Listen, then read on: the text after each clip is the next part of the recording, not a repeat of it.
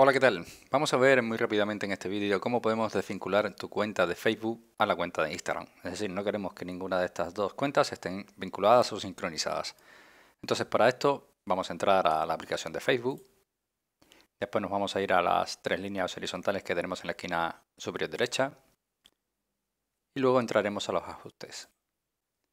Dentro de los ajustes nos vamos a ir a centro de cuentas.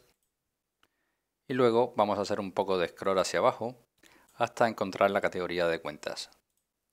Verás que te aparecen dos cuentas, ¿vale?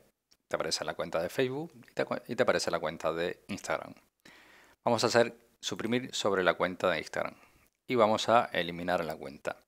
Si te fijas en esta descripción, dice que perderá el acceso a las experiencias conectadas y esto no eliminará ni desactivará tu cuenta. Así que sin ningún problema le damos desactivar, le vamos a dar continuar y le vamos a dar suprimir.